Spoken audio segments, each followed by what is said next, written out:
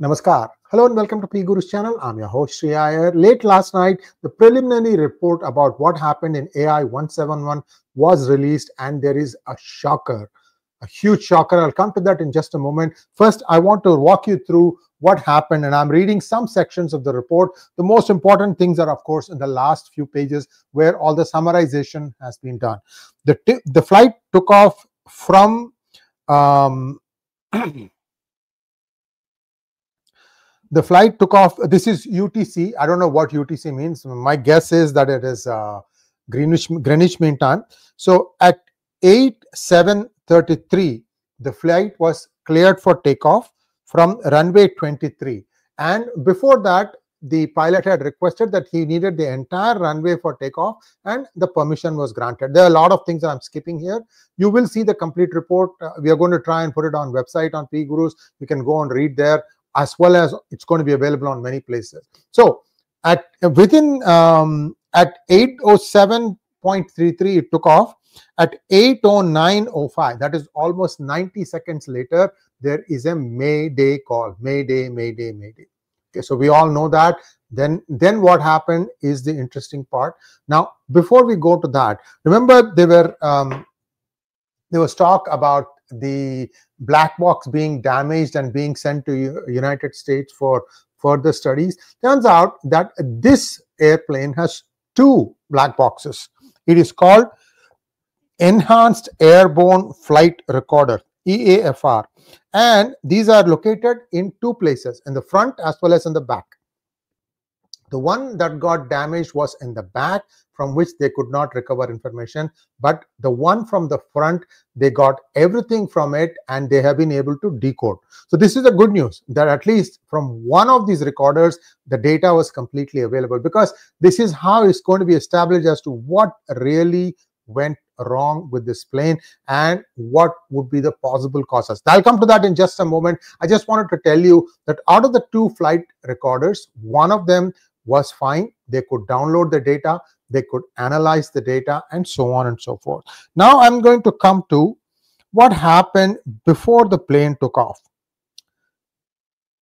Just give me 1 second while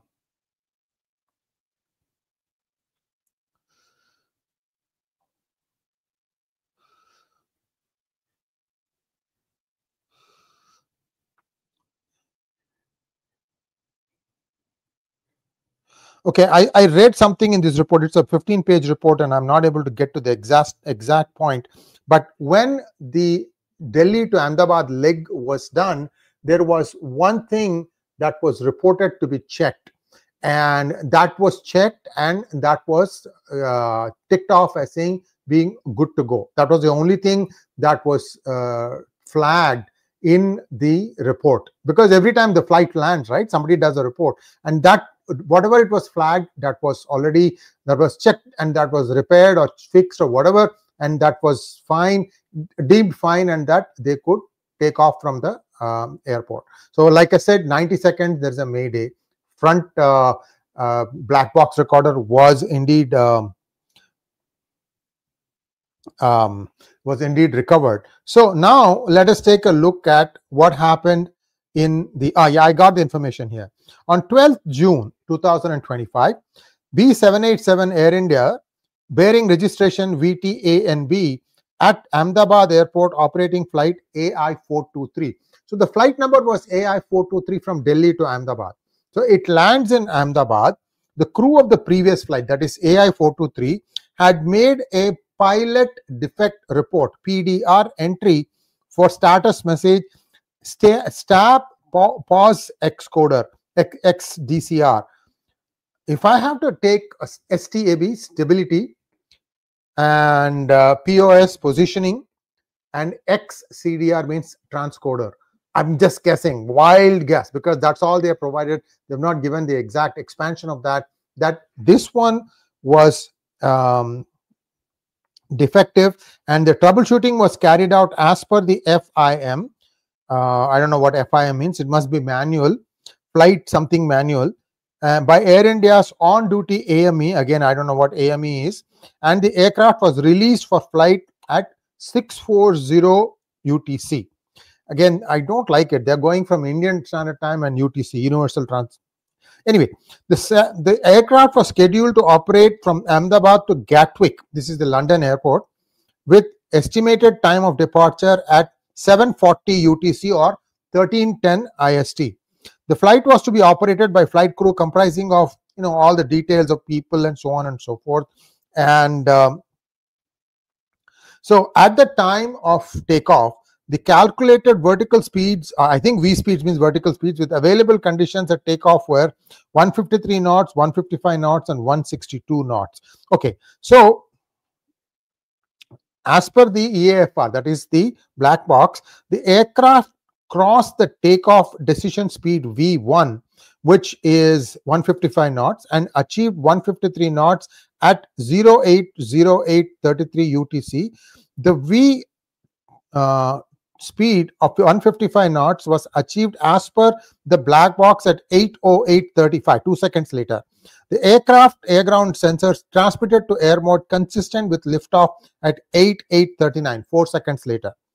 The aircraft achieved the maximum recorded airspeed of 180 knots at about 8:42, which is 3 seconds later, and immediately thereafter, the engines 1 and 2 fuel cutoff switches transitioned from run to cutoff. So essentially, the fuel was cut off to both the engines. Now, what happens is, who did that? This is the question. So here's where it gets very interesting. So I can read it better this way. And so there are two engines, N1 and N2, began to decrease from their takeoff values as the fuel supply to the engine was cut off. In the cockpit voice recording, one of the pilots is heard asking the other, why did he cut off? The other pilot responded that he did not do so. So if the pilots did not cut off fuel to the engines, who did?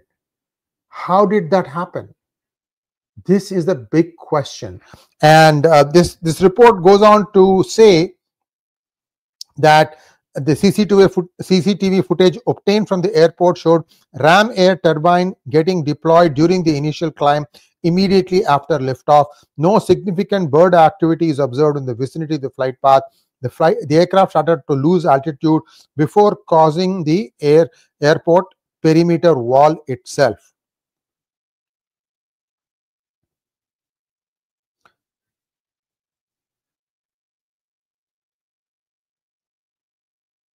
Now, there is another interesting thing here. As per the working black box, the engine 1 fuel cutoff switch transitioned from cutoff to run at about 8:52, another 5 seconds later.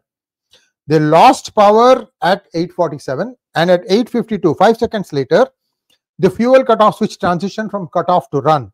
The APU inlet door began opening at 8:54, consistent with the APU auto start logic. Thereafter, the engine 2 fuel cutoff also transitions from cutoff to run. When fuel control switches are moved from cutoff to run, when the flight is in aircraft is in flight, each engine's full authority dual engine control FADEC automatically manages a relight and thrust recovery sequence of ignition and fuel introduction. So my understanding, viewers, and I'm not an airplane pilot, so they manually, I think, tried to switch it back from cutoff to run, and it looks like that did respond. Now what happens is, this is 8:52, so 9 seconds later, okay, I'm sorry, 8:52, engine 1 switches from cutoff to run. At 8:54, 2 seconds later, engine 2 fuel switch also transitions from cutoff to run. When fuel control switches are moved from cutoff to run while the aircraft is in flight, each engine's full authority dual engine control FADEC, this is the software, automatically manages a relight and thrust recovery sequence of ignition and fuel introduction, because the engine needs the fuel to start spinning again. Now the EGT was observed to be rising for both engines, indicating relight.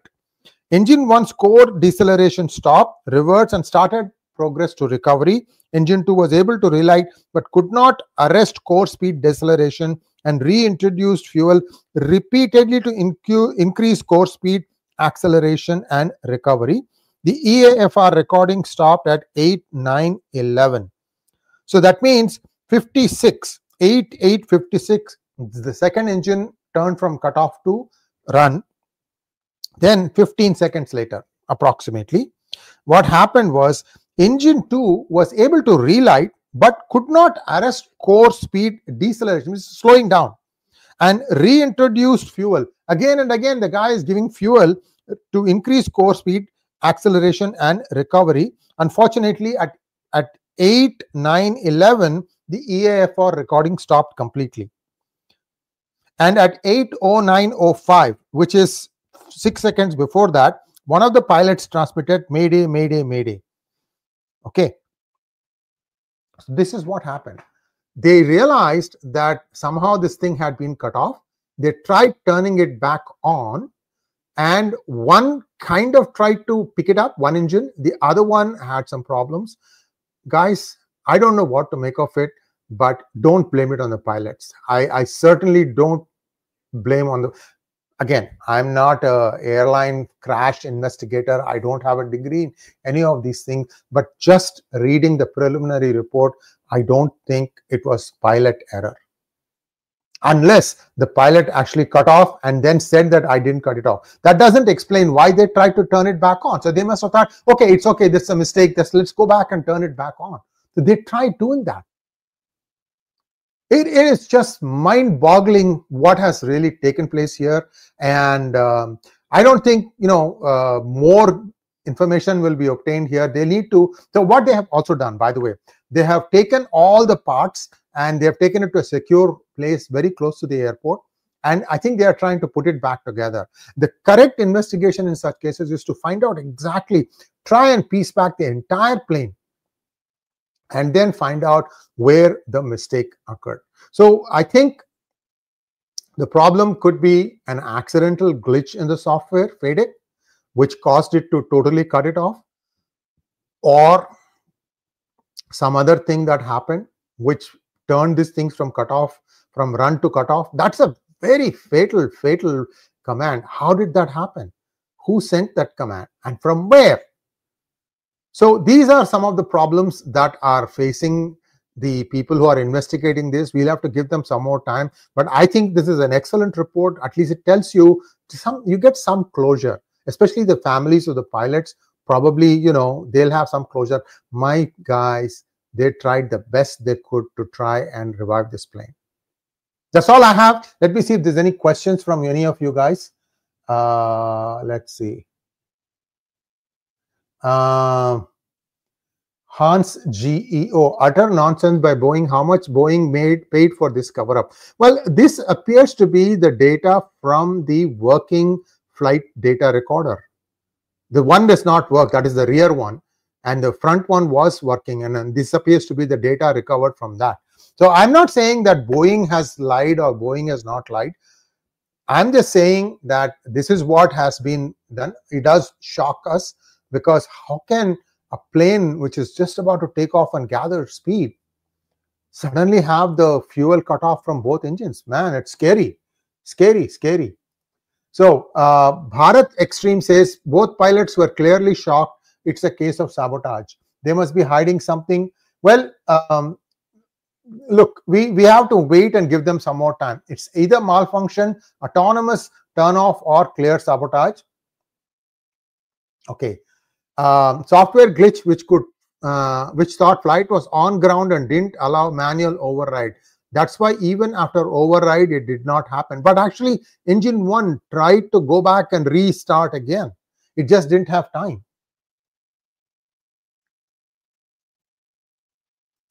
Can a plane be hacked from faraway place, like switching off the fuel switch? SK Digital, I had told you that, I told it in one of the episodes, that the electronics in Boeing 787 are not hardened, and an electromagnetic pulse could have done it. But then that begs the question, from where? who launched it, from where that pulse was. So if the pulse was launched, then all the electronics must be fried. Nothing will be usable. But yet we know that the front data recorder has been seen to be functioning. Even if they find what the problem is, I don't think Air India or the Indian government will let on, because these are things that are a matter of national security. The things that you will have to see is what other fixes are being done in the remaining 787 fleet of planes that are with Air India, and that will tell you a clue on what they found.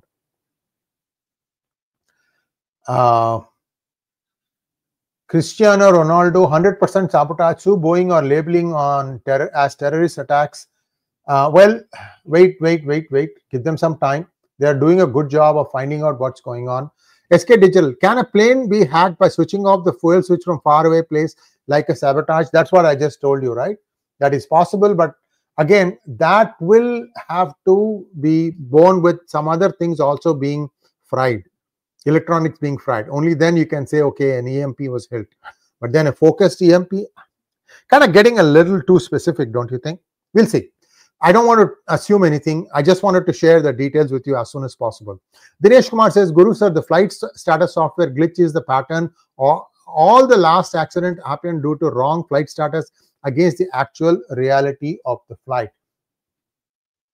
But certainly this tells us that FADEC was in play. That means it was also involved.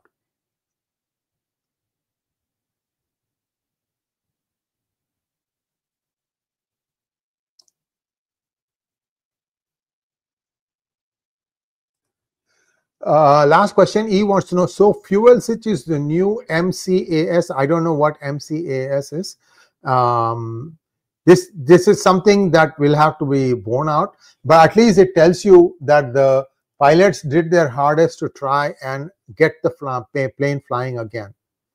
That's all I have, viewers. Very, very sad news, but I thought I should share what the findings of the preliminary report are with you. It's about 15 pages long. You can read it. I am just taking the last few important paragraphs and sharing them with you. Again, thank you so much, and please like, share, and subscribe to our channel. We'll be back at 10 a.m. in Tamil with Sriram Seshadri, where we'll be going over the same thing in Tamil. Sriramji is not able to attend the morning session today. He's busy. So this is all. We'll be back at 10 a.m. IST for the Tamil episode. Namaskar.